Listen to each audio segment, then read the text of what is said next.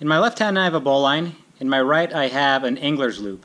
Now this is why the bowline is not recommended. One, the tail end ends up inside your loop, so you have to push that out of the way if you're going to use it.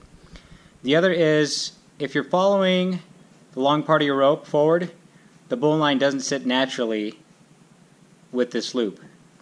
And then also the ends creating the loop aren't together and they're facing different directions at 90 degrees. And then finally, this knot here, according to the Ashley Book of Knots, is not stable in the guts. So I guess it pulls apart easier than the other one.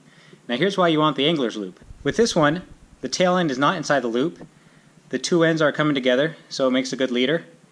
And then when you follow the line, the loop falls squarely with it.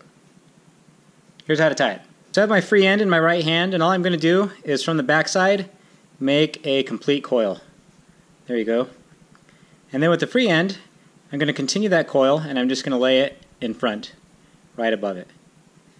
And now all I'm going to do is take this loop and pull it through this one.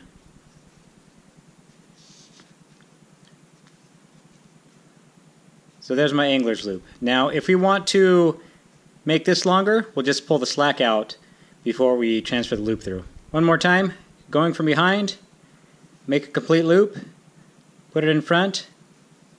If I want the loop longer, I'm going to transfer the slack, and then I'm just going to poke it through the upper. There we go.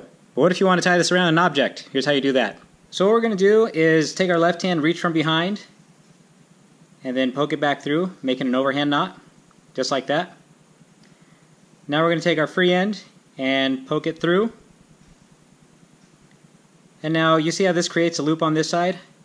All we're going to do is push that loop up so that we create a little window. And then we're going to reach from behind and grab our free end and stick it through that window.